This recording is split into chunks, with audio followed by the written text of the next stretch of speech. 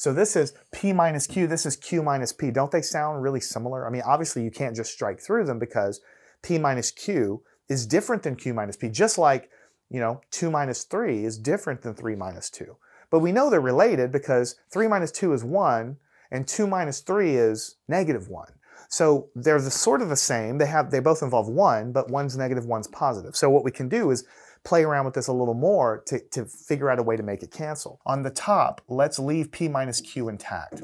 On the bottom, I'm going to get through it and then we'll talk about it. I want to factor something out of this. I can always factor out a negative 1 from anything that I like. And what it's going to do is it's going to flip the order of these terms around when I do that. So if I multiply this stuff in, it's exactly the same as what I have. And so that's what you need to kind of remember because we'll use it a lot. When you factor out a negative 1, it basically changes the sign of both things on the inside. Learn anything at mathandscience.com.